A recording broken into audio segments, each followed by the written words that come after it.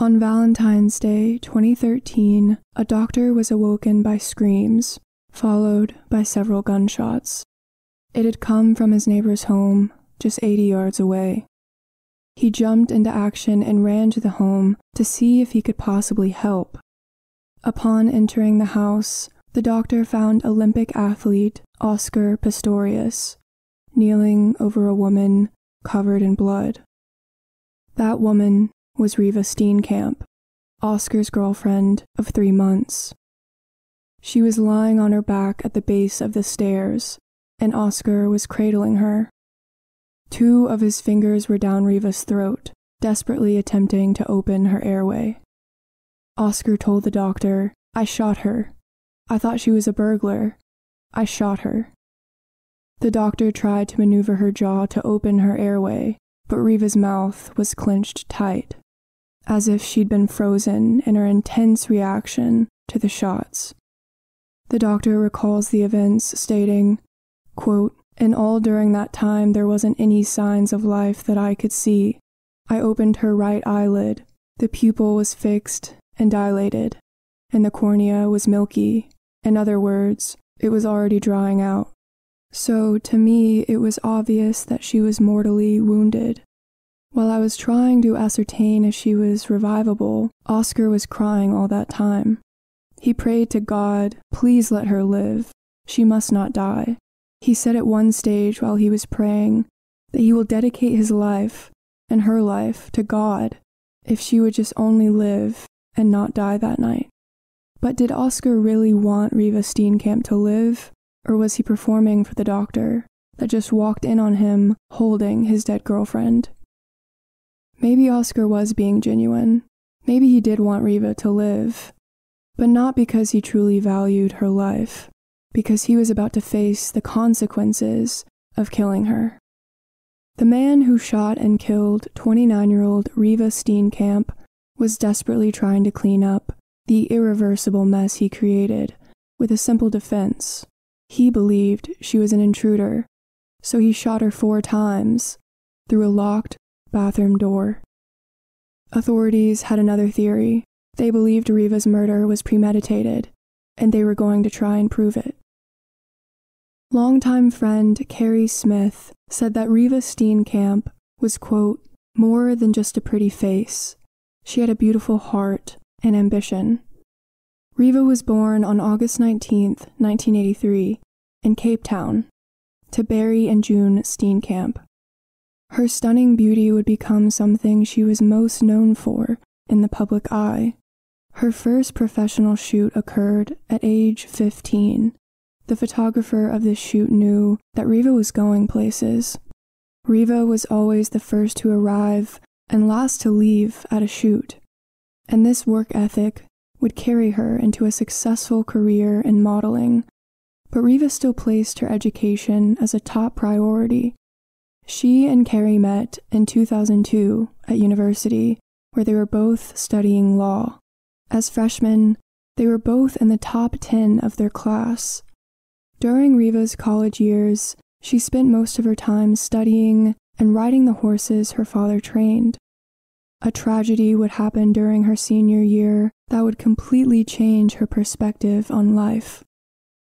After falling off of one of her father's horses, she broke her back and was left bedridden for 2 months. Looking back on the incident, Carrie believed this was the moment that Reeva realized that life was incredibly short, and a healthy body is something a lot of us take for granted. After graduating university with a law degree in 2005, Reeva started to take her modeling career more seriously. But in the back of Reeva and Carrie's mind, they were still holding on to the plans they made to start a law firm to help abused women. One of Reeva's determinations after college was to become FHM's cover girl. She was denied after 2 auditions, but never gave up hope. Carrie stated, quote, "She was determined to get that job. Reeva was the kind of person who didn't take no for an answer. She worked hard and lost weight, reinvented herself, and it paid off. In December of 2011, the newly blonde, was featured on the cover of FHM magazine, but her feats didn't stop there. She was featured in an array of magazines and appeared on television several times, including a reality show and as a presenter for a fashion channel. In November of 2013, 3 months before her murder, Reeva began a relationship with Oscar Pistorius. First, let's take a look at Oscar's first-hand account of who he thinks he truly is. In 2009, he published an autobiography titled Blade Runner, My Story, Oscar Pistorius. In the first paragraph, Oscar writes, quote, "To tell you the truth, I don't think of myself as disabled. I have limits, but we all have limits. And like anyone else, I also have my talents. My brother, sister, and I were brought up with one iron rule. No one was allowed to say, I can't." At the age of 17, Oscar was chosen to represent South Africa at the Athens Paralympics. There, he broke a world record and beat the reigning world champion. Oscar stated, "Unbeknownst to me, my victory and my status as gold medalist at the Athens Paralympics 2004 had changed my life forever.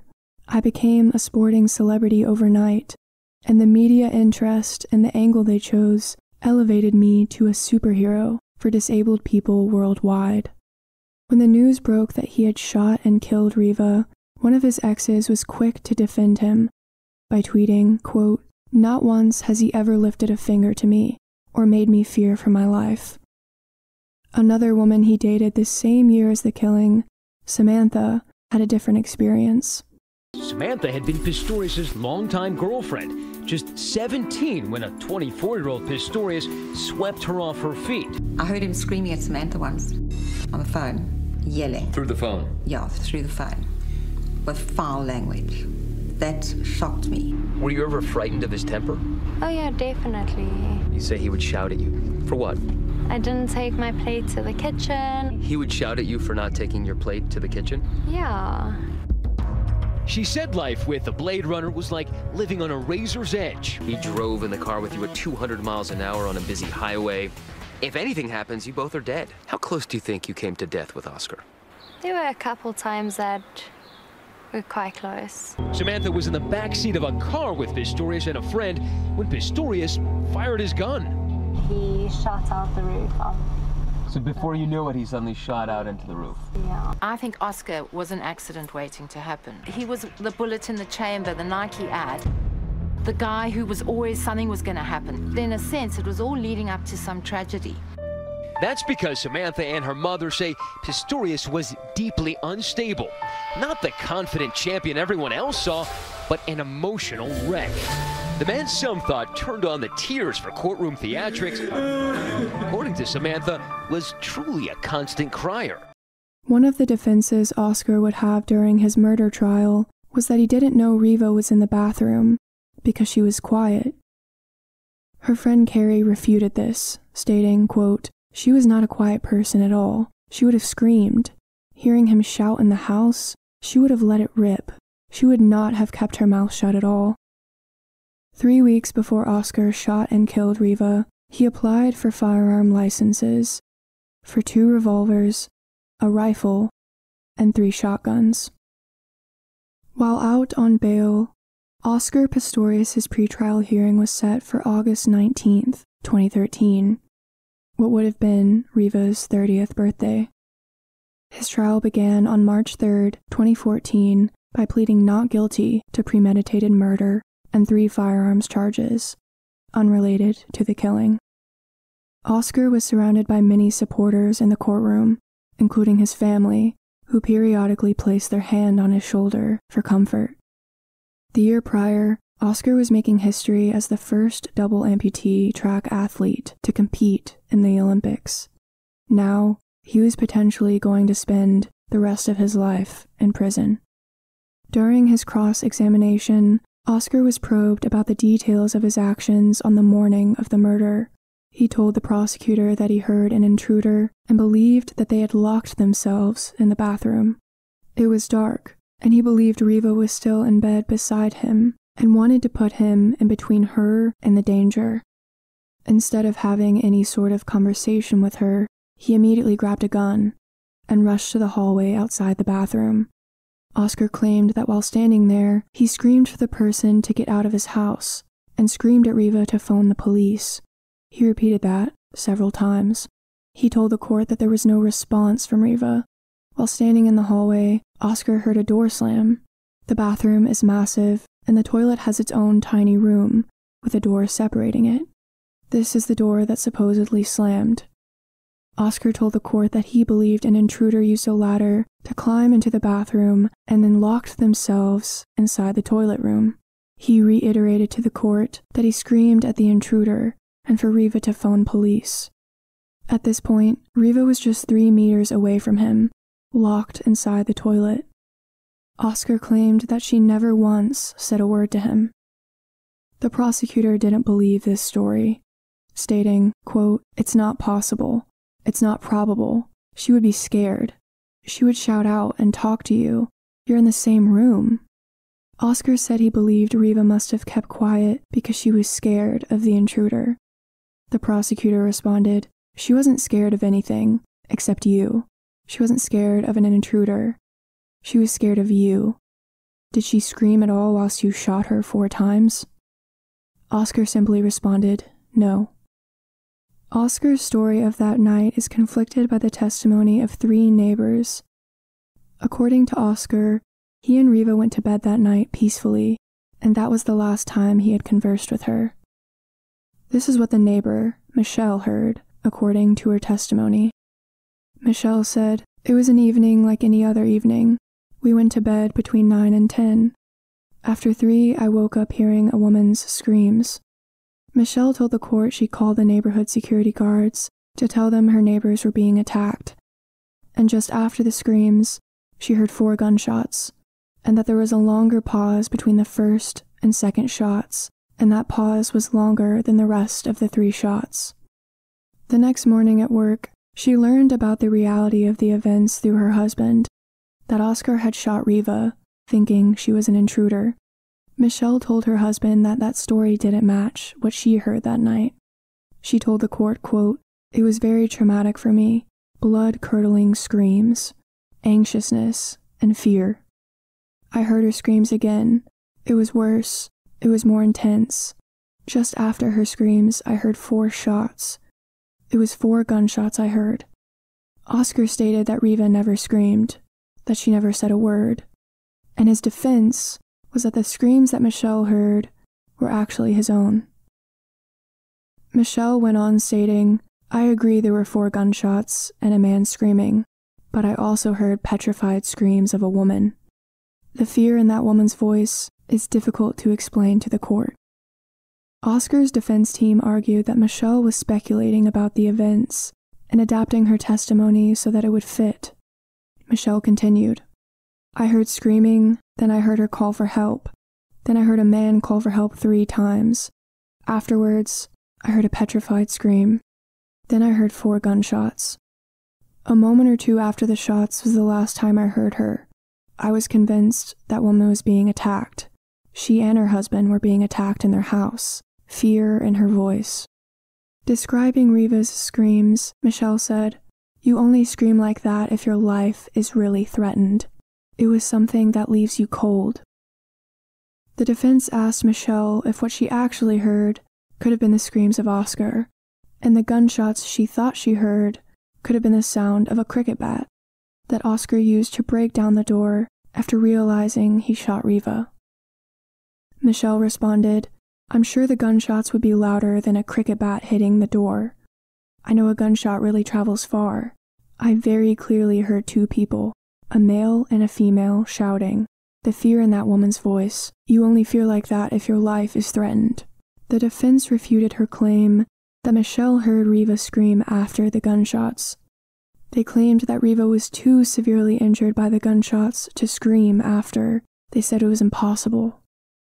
But what about that pause between the first shot and the following 3? The defense also argued that because Michelle's home was nearly 200 yards away, that she would not have been able to hear emotion and fear growing in the screams from inside their home. Michelle backed up her statements by saying that their windows were open because they didn't have air conditioning. Michelle left the witness stand looking upset, according to reports. The next witness was called up for questioning. It's another neighbor named Estelle. Estelle said that she woke up around 2 a.m. the morning of the murder to people talking in loud voices as if fighting. She said this lasted for roughly an hour. She managed to fall back asleep and was awoken around 3 a.m. to 4 gunshots. Her husband looked out the window but couldn't see anything and called security. Shortly after the shots, she heard someone, quote, crying out loud. Like Michelle's testimony, the defense tried to argue against it, stating that the screams would have been Oscar, not Reeva. But Estelle was firm in her beliefs that she heard a woman screaming. She said she knows a woman's voice when she hears it, especially if that woman is angry. Johnson, the husband of Michelle, testified directly after. His account is nearly exact to that of his wife's. He said that he heard the voice of a woman who was in trouble, and that she was clearly in distress. Johnson went on to say, quote, I remember during the succession of shots, I heard a lady scream again, and shortly after the last shot. Oscar wanted the court to truly believe that he felt that there was an intruder in his home, threatening his life behind a locked door, and that he believed the intruder could have possibly climbed a nearly 10-foot-high wall and electric fence, and then used a ladder to get to his second-story bathroom. Now, let's get into the alarming messages exchanged by Oscar and Reeva. On January 26th, 20 days before her death, Reeva texted Oscar the following. I'm not 100% sure why I'm sitting down to type you a message first, but perhaps it says a lot about what's going on here. Today was one of my best friend's engagements, and I wanted to stay longer. I was enjoying myself, but it's over now. You have picked on me incessantly since you got back from CT, and I understand that you are sick, but it's nasty. Yesterday wasn't nice for either of us, but we managed to pull through and communicate well enough to show our care for each other is greater than the drama that attacked us. I was not flirting with anyone today. I feel sick that you suggested that, and that you made a scene at the table and made us leave early. I'm terribly disappointed in how the day ended and how you left me. We are living in a double-standard relationship, where you can be mad about how I deal with stuff when you are very quick to act cold and offish when you're unhappy. Every 5 seconds I hear how you dated another chick. You really have dated a lot of people, yet you get upset if I mention one funny story with a long-term boyfriend. I do everything to make you happy and to not say anything to rock the boat with you. You do everything to throw tantrums in front of people. I've been upset by you for 2 days now. I'm so upset I left Darren's party early. So upset. I can't get that day back. I'm scared of you sometimes and how you snap at me, and of how you will react to me. You make me happy 90% of the time, and I think we are amazing together. But I am not some other bitch you may know trying to kill your vibe. I am the girl who let go with you, even when I was scared out of my mind to. I'm the girl who fell in love with you, and wanted to tell you this weekend. But I'm also the girl that gets sidestepped when you are in a shit mood. I feel like you think you have me, so why try anymore? I get snapped at and told my accents and voices are annoying. I touch your neck to show you I care and you tell me to stop. Stop chewing gum. Do this, don't do that. You don't want to hear stuff, cut me off. Your endorsements, your reputation, your impression of something innocent blown out of proportion and fucked up a special day to me. I'm sorry if you truly felt I was hitting on my friend Sam's husband, and I'm sorry that you think that little of me. From the outside, I think it looks like we are a struggle, and maybe that's what we are. I just want to love and be loved, be happy, and make someone so happy. maybe we can't do that for each other. 'Cause right now I know you aren't happy, and I'm certainly very unhappy and sad." To this message, this was Oscar's response, which is mostly filled with excuses. Quote, "I want to talk to you. I want to sort this out. I don't want to have anything less than amazing for you and I. I'm sorry for the things I say without thinking and for taking offense to some of your actions. The fact that I'm tired and sick isn't an excuse. I was upset that you just left me after we got food to go talk to a guy, and I was standing right behind you watching you touch his arm and ignore me. And when I spoke up, you didn't introduce me, which you could have done, but when I left, you just kept on chatting to him when clearly I was upset. I asked Martin to put on that Kendrick Lamar album in the car and didn't know it. Granted, that was a shit song, but you could have just leant forward and whispered in my ear to change it, since I had to drive to pick up your friend. I was 30 minutes late, and I know you don't like it when I drive fast, but then you should have asked Gina to drive herself, so that we wouldn't have to. When we left, I was starving. The only food I'd had was a tiny wrap, and everyone was leaving for lunch. I'm sorry I wanted to go, but I was hungry and upset, and although you know it, it wasn't like you came to chat to me when I left the table. I was upset when I left you because I thought you were coming to me. I'm sorry I asked you to stop taping my neck yesterday. I know you were just trying to show me love. I had a mad headache and should have just spoken to you softly. I'm sorry for asking you not to put on an accent last night, pretty much the same, and didn't have much energy." After an argument broke out between them at an award show, this is the text she sent Oscar a week before her murder. Quote, "I like to believe that I make you proud when I attend these kinds of functions with you. I present myself well and can converse with others whilst you are off busy chatting to fans/friends. I also knew people there tonight, and whilst you were having 1 or 2 pics taken, I was saying goodbye to people in my industry, and Fix wanted a photo with me. I was just being cordial by saying goodbye while you were busy. I completely understood your desperation to leave, and I thought I would be helping by getting to the exit before you, because I can't rush in the heels I was wearing. I thought it would make a difference in us getting out without you being harassed by anyone. I didn't think you would criticize me so loudly so that others could hear. I might joke around and be all tomboyish at times, but I regard myself as a lady, and I didn't feel like one tonight after the way you treated me when we left. I'm a person too, and I appreciate that you invited me out tonight, and I realize that you get harassed, but I'm trying my best to make you happy, and I feel as though you sometimes never are, no matter the effort I put in. I can't be attacked by outsiders for dating you, and be attacked by you, the one person I deserve protection from." If these texts between the couple weren't damning enough that they were having issues, Oscar also purposely deleted these WhatsApp messages before handing his phone and other devices over to police. After a long trial on September 11, 2014, a South African judge read her decision on the verdict: not guilty in the murder of Reeva Steenkamp. Reeva's family was shocked. June Steenkamp said this to NBC News, quote, "He shot through the door, and I can't believe that they believe it was an accident. I just don't feel that this is the right sentence. Justice was not served. I won't believe his story, and that's the difference. I don't really care what happens to Oscar. It's not going to change anything, because my daughter is never coming back. He's still living and breathing, and she's gone, forever."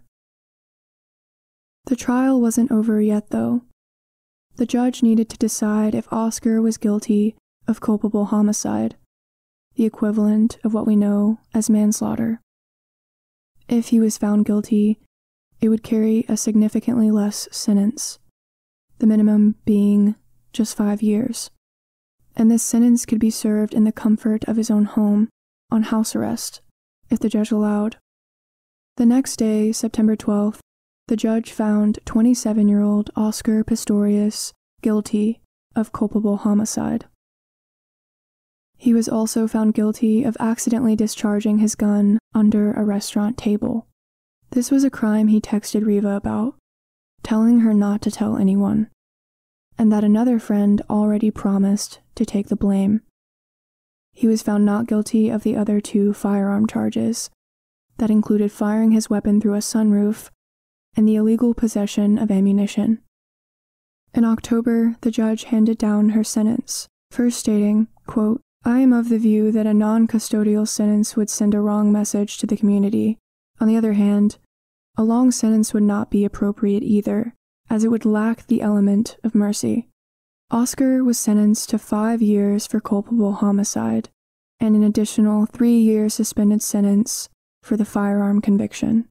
He would be eligible for house arrest after 10 to 20 months in prison.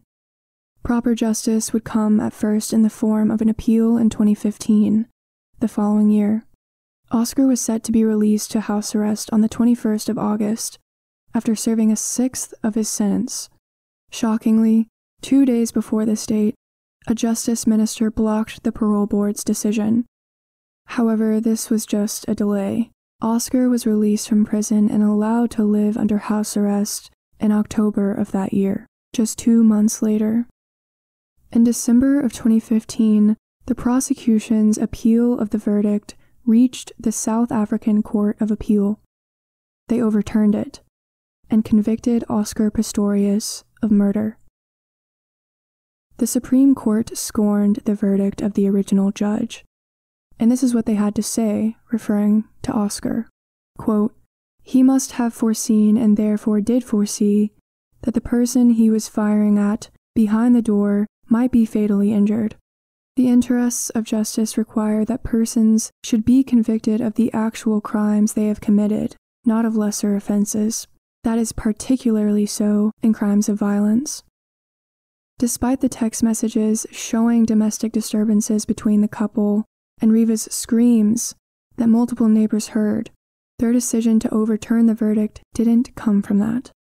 They overturned a verdict of culpable homicide because they believed it was clear that Oscar fired those bullets to kill whoever was on the other side of that locked door.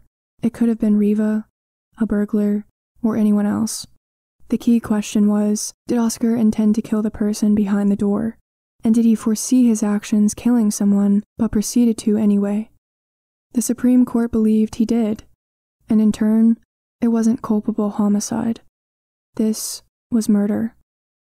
Oscar's defense team tried to appeal this verdict to the court, but was denied. And on July 6th, 2016, the same judge that oversaw his case originally gave him a new sentence. 6 years. Just 1 year more than her previous sentence. This lenient sentence was appealed again and made its way again to the Supreme Court of Appeal. On November 24th, 2017, the court more than doubled his sentence and gave him the minimum for murder, 15 years in prison. This sentence, of course, would take into account the time he already served. So it was just an additional 13 years, 5 months. A spokeswoman for the Steenkamp family told the press, quote, "They feel there has been justice for Reeva. She can now rest in peace. But at the same time, people think this is the end of the road for them. The fact is, they still live with Reeva's loss every day." In November of 2021, 4 years after receiving his 15-year sentence, Oscar became eligible for parole. The parole process for this particular case in South Africa would require a lot of steps.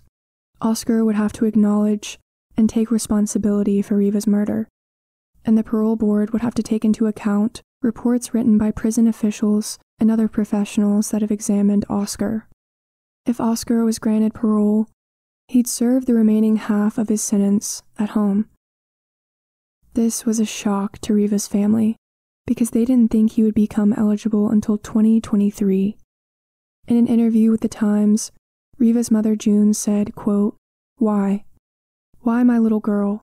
She had so much of herself to give, and now all of it is gone. Just like that. She is gone. In the blink of an eye and a single breath. the most beautiful person who ever lived, is no longer here. As of today, Oscar Pistorius remains in prison, but he will probably be released by 2023.